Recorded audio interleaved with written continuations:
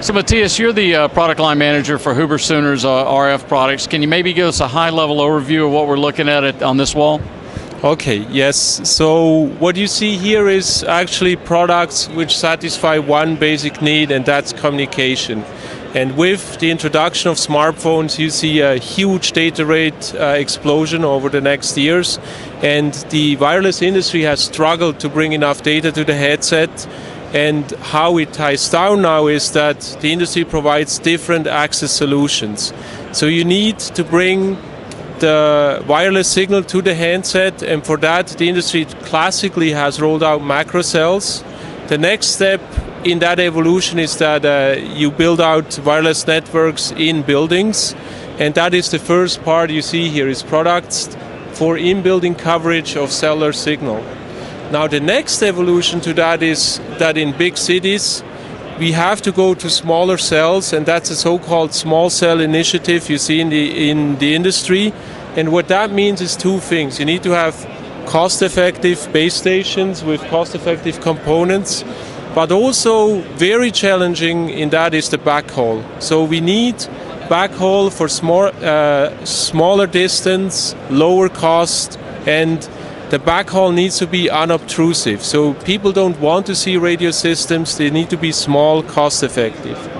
And the third trend we see is that the industry starts to take Wi-Fi seriously, because Wi-Fi is another spectrum which can be used to bring data to to handsets, and so the industry is starting to build out Wi-Fi offload access points. Okay. So one question before I hand you the mic, and I'd like you to walk down the line here. This is the RF wall. A minute ago we talked with Drew Martin, who showed us some of the cabling components. How does Huber Suhner separate the RF from cabling? Is it different business lines? Yeah, so we are split in different product divisions. So you have an RF division and a fiber optic division, but when we go to market, we always combine our efforts to make sure we bring every part of the solution to that market, be it fiber, be it power, be it RF. So when we face our customers, we pride ourselves by having all the different solutions in our portfolio, and our customers recognize that. Okay, so I'm going to hand the mic to you, Matthias, if you could just walk us down the line here and talk about some of the key products you're focused on this year. Okay, thank you. So what you basically see here is three segments of wireless technology. You have this sector here, which covers what we say cell site, and you see here a few examples of our DAS antennas. So what DAS is one of the biggest growth areas, because you have 70% of all the communication is done in building. And where we excel in this type of products is that we have very broadband systems, so very future-proof, and extremely low PIM, high gain.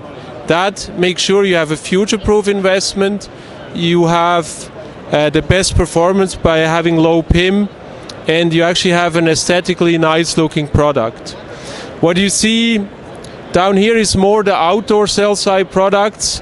These here are surge protectors, and they are put in to protect cell sites. And also here we make sure we have the highest performing products. And what is particularly important with LTE rollout is passive intermodulation. If you have passive intermodulation issues, you have a reduced capacity on your cell site, and that is an immense amount of costs. So we have the lowest PIM products in the market for surge protection, and make sure our customers have really a high value there. In this middle section, this is the section I call wireless backhaul. And wireless backhaul is a big topic for the small cell rollout. So because it's extremely costly to dig fiber in urban areas, wireless backhaul will be the solution. And Huber Suhner did develop in the past a whole revolutionary millimeter wave link to get in touch with that type of application. We now go back and say we're a component supplier, and we develop flat panel antennas which allow you to make very small form factor backhaul links. This is a revolution in technology and will enable small cell rollouts. What you see down here is also surge protection solutions for gigabit signals. Everything will go to very high data rates in backhaul. And the third section I want to mention here is Wi-Fi. Traditionally, we always have played in the Wi-Fi arena with heterogeneous networks. Today, Wi-Fi is a big part of the network, and we have a full-blown portfolio of MIMO solutions for this Wi-Fi rollout, for in-building, outside, and there's a lot of investments going that part of industry. So we have a very comprehensive solution within that communication space. Thanks. So